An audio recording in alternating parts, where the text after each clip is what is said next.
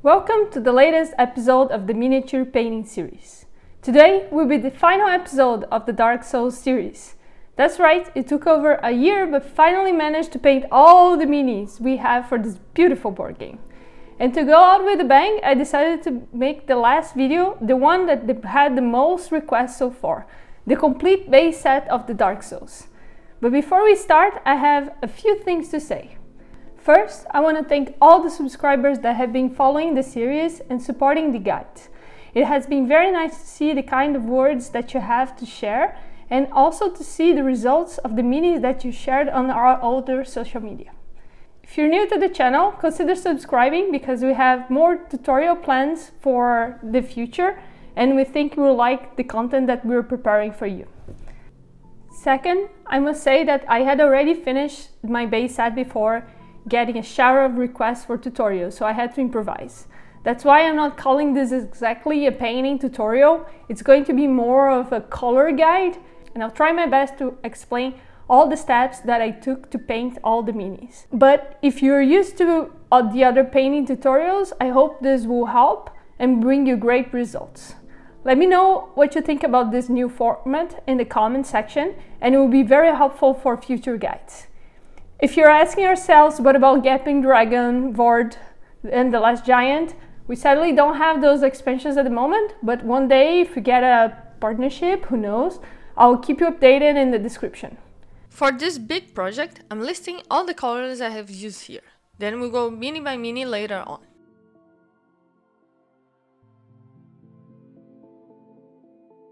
The first step, as usual, is priming the miniature, and as you already may know, we have a full guide on how to prepare the miniatures for painting, so don't forget to check this out before starting. To avoid repeating myself, for all the minis I finished the base with Abaddon Black, but you can do it any way you like. We'll start the guide with the characters. For the classic knight, I started by painting the pants and cloth with Abaddon Black. Then I dry brushed them with Dawnstone. I painted all the armor parts with Iron Breaker and the chainmail only with Lead Belcher. Then I shaded the mini with Null Oil and dry brushed Necron Compound to highlight the edges of the metal parts. I mixed Mornfang Brown with some Wraithbone to paint the belt with a lighter brown. The shield base I painted with Lead Belcher. After it dried, I shaded it with Null Oil. For the trim details, I used Retributor Armor. Going back in time, maybe I should have used Mornfang Brown for the handle of the sword. Even if it's not the look of the game, it would give a good contrast. For the Fierce Warrior, I started painting the skin and the hands with Mornfang Brown. The mini was too small to try painting the eyes for me, so I skipped this and moved on to the next step. Like the others, I used Abaddon Black for the base of the pants and dry brushed it with Dawnstone. I chose Administratum Grey for the base of the boots, fur of the cape and sleeves. Then I painted the helmet, tip of the long axe and chainmail with Lead Belcher. I used Corax White to layer the grey of the fur and create some texture. The leather straps I painted with Bugman's Glow for a change and used Mornfang Brown for the wood part of the shield and handle of the axe. I shaded the shield, the skin, helmet and chainmail with Reichland Flash Shade. Then I used Iron Breaker for the center of the shield and the sides. After it all dried, I lightly dry brushed Retributor Armor on the helmet. I mixed Abaddon Black, Mornfang Brown and Mepstone Red to paint a dark shade for the cape. Then I shaded the cape with Seraphim Sepia. For the Stealthy Assassin, I started painting the skin with Kislev Flesh. I painted the height of the eyes with Ceramite White and the pupils with Abaddon Black. I lightly dry brushed Golgfag Brown on the cheeks to give it a bit of a ruddy look to his complexion. I finalized the face by mixing Everland Sunset with Wraithbone for the white blonde hair that is coming off his hood. There is a lot of grey tones for the clothes. I had to mix it up so it's not too much monotone. For the pants, sleeves and jacket, I used Mechanicus Standard Grey.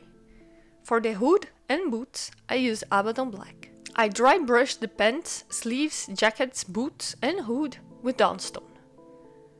I waited it dry and painted the leather straps of the jacket with Mornfang Brown. I lightly dry brushed the jacket and leather straps with Gogfag brown to make it look a bit dirtier and different from the pants and hood. Then I painted the sword and shield with lead boucher. Afterwards, I applied new oil to shade the clothes and gears, but not the face. For the Agile Herald, I also start the skin with Kislev flesh.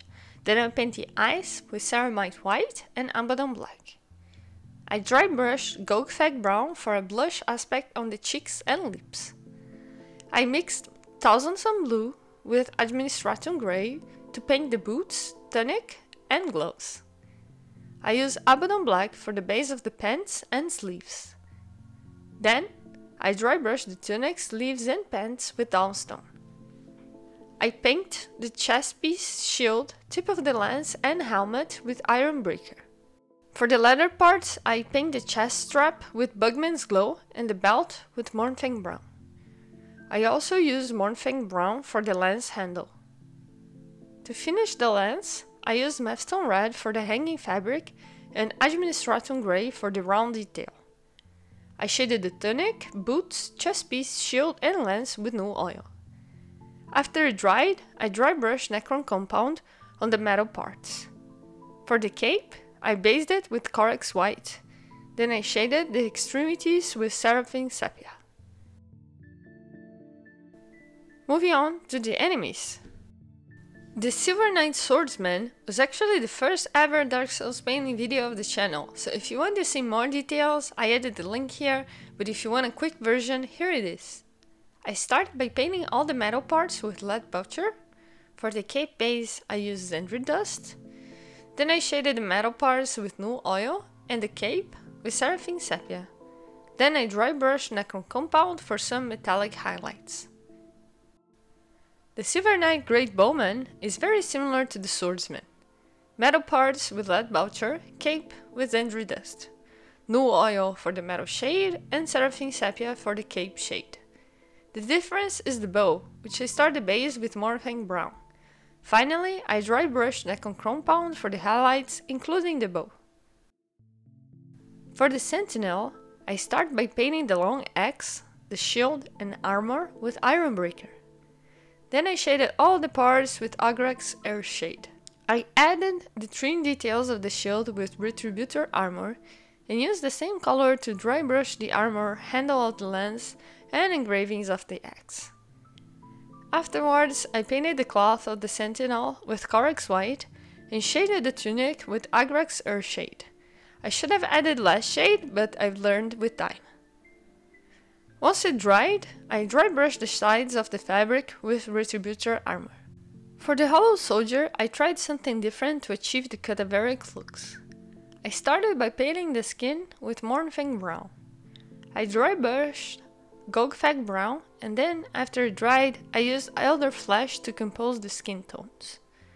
I painted the fabric of the hood and the pants with Abaddon black and dry brushed them with Dawnstone. The boots and chest plate I painted with Hinox hide and dry brushed the chest with Abaddon black. Then I used the Administratum grey for the sleeves and lead boucher for the chainmail, sword and shield. Once it dried, I painted the belt with Mornfang brown and diluted some of it to shade the shield and reach this rusted look. Then I used new oil for the pants, chainmail, chest plate and hood. And finally, Seraphim sepia for the boots, skin and shield. The crossbow hollow starts with a layer of Mornfang brown for the skin as well. Then I dry brushed Gogfag brown and after Elder Flesh, just like the Hollow Soldier. I painted the fabric of the tunic with Abaddon black and dry brushed them with Dawnstone. I let the pants in pure Mornfang brown and painted the boots and crossbow handle with Hinox hide. Then I painted the helmet, armor and crossbow details with lead boucher. I covered the black and metal parts with new oil and shaded the brown parts and skin with Seraphim sepia. For the large Hollow Soldier, I started by painting the pants and hoods with Abaddon black. Then I dry brushed it with Dawnstone. I painted all the skin with Mornfang brown. After everything dried, I dry brushed Kislev flesh on the cadaveric parts of the skin. And I did another dry brush layer of wraith bone to highlight some of the edges. The shoes, leather straps around the wrist were painted with a mix of Morphing brown and Abaddon black. I used pure Morphing brown for the handle of the axe and Ironbreaker for the blade and details. I shaded the black clothes and the axe with new oil, and I used Raglan Flash Shade for the shoes and straps. On to the bosses! The Titanite Demon is one of the simplest bosses. I painted the base of the boss with Abaddon black and dry brushed it with Downstone. After the model dried, I dry brushed it again with Lead Belcher over the Downstone to give its metallic look. Then I shaded with new oil to create some shadows, and since it got too dark for me, I dry brushed Lead Belcher again to bring back some of the metallic reflections. The Boreal Outrider Knight reminds me steps I took for the knights, with some blue and frosty twists.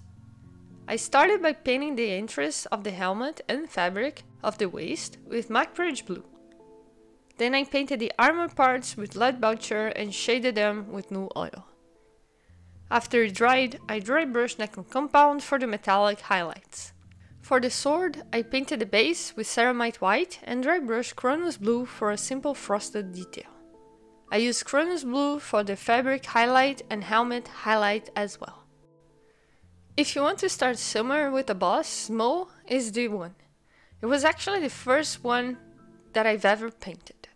I painted the whole base with Retributor armor and then shaded with Agrix Earthshade. It was simple like that.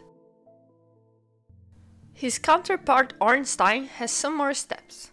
I started by painting the pants with Abaddon black. I painted the knee pad with a mix of Retributor armor and Lead Belcher because I wanted the gold to be lighter than Smo. The chainmail from the skirt and the tip of the lance I painted with pure Lead Belcher. Then I painted the fabric of the skirt with a mix of Mepstone red and Abaddon black. After that, I painted the rest of the armor with the same 50-50 mix of Retributor armor and Lead Belcher. The hair I painted with Mepstone red. Then I shaded the red and silver parts with new oil. The golden parts of the miniature I shaded with Seraphim Sepia. The gargoyle starts to increase the level of difficulty. The first part was painting the skin, wings and teeth of the gargoyle with Morphing brown. Then I dry brushed with Goldfag brown and Elder Flesh on the skin, just like the hollows, but I dosed more Goldfag than Elder Flesh, so it was somewhat darker. On the wings, I really applied on the center so the Mornfang appeared more. After that, I painted the bones of the wing with Wraith bone. The feathers and teeth I painted with Ceramite white. Then I shaded it all with Reichland Flash Shade. For the metal parts, I wanted to use Nihilak Oxide, but the stores were closed at the time, so I based it with Lead Belcher, darkened with new oil, and dry brush with Necron Compound to highlight the edges. The Elite Winged Knight I started painting with a full layer of Abaddon black. Then I painted the base of the wings with Corax white. I layered more Abaddon black on the inner parts of the wing to attempt a feathery look. Then I dry brushed the pants with Downstone. The metal holders of the wings and the chainmail parts were painted with Lead Belcher. I used Macrage blue with some Abaddon black to paint the blue fabric. After that, I painted all the armor parts with Retributor armor and shaded it with Agrix Earthshade. I painted the silver parts with new oil and used the same for the blue fabric. And for the most difficult one, the Dancer of the Boreal Valley, I started the metal base like the others, painted with Lead Belcher, shaded with new oil and dry brushed with Necron Compound. Then I moved to the cape. I did the base with Macrage blue. After that, I did a clear dry brush layer with Cronus blue and dry brushed the edges and some parts with Corax white for the phantasmagoric looks. The shoulder part of the cape I also shaded with new oil. For the sword blade base, I used a mix of Mepstone red with Overland Sunset, blended with Overland Sunset on the edges, and dry brushed the points with Exos Pale Sun. I shaded it all with Cassandra Yellow. The trim details of the armor and headpiece I painted with Balthazar Gold and shaded with Seraphine Sepia. I hope you enjoyed this tutorial, and if you have any constructive feedback, questions or suggestions, don't hesitate to drop in the comment section below. Let us know if you painted or intend to paint using any of the tutorials. I'm very curious to know if those are useful for you. Also, hit the bell button to get a notification when the next episode is up. See you next time!